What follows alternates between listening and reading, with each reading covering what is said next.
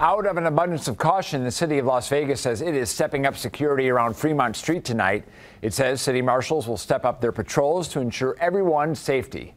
In recent months, law enforcement has stepped up their presence downtown after multiple shootings in the area.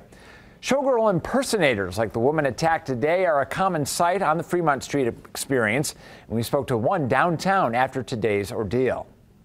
And the violence has struck a chord in the entertainment capital of the world. Fox 5's Jacqueline Schultz here now with more on how performers are reacting tonight. So from the airport to the Strip, models and street performers don the iconic Vegas showgirl attire to take photos. But since one of the performers was attacked, there's a conversation among many how to stay safe.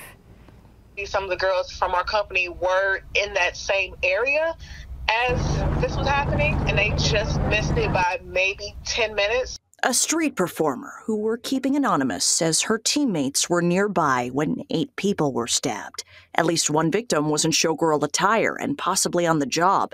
There's a feeling among others it could have been them. Sometimes we do it for the fun and just to interact with people. Really scary, and just to know that I do that same thing. They are a part of the Las Vegas landscape. Street performers, models, and professional greeters can be seen up and down the Las Vegas Strip and in iconic Las Vegas showgirl attire, welcoming millions of tourists and taking photos. Her team's encouraged to take precautions and carry a knife or mace, but she says it can be cumbersome with those costumes. We are encouraged to always protect ourselves that way, making sure you are keeping your eyes and ears open at all times. What I have noticed, some of the homeless seem to act different towards us. See us, that's when they'll yell or they'll get louder. Some girls have even said that they have, charged towards them. The number one thing we focus on is, are our performers going to be safe? If they make you smile, they're smiling, gives you that just instant experience. The owner of ShowgirlsUSA.com manages brand ambassadors and promotional models for trade shows and private events. His team screens events based on their security measures and instructs models on safety, especially if they encounter someone unruly. There's a place where the girls can go. We make sure that there's a dressing room, someplace where the girls feel they can step away, take a break.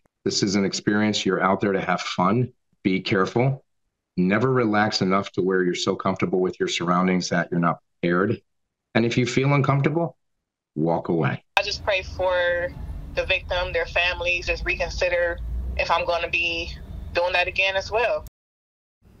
The performer we spoke to says they hope Metro increases visible patrols on the Strip, all to deter violence against street performers.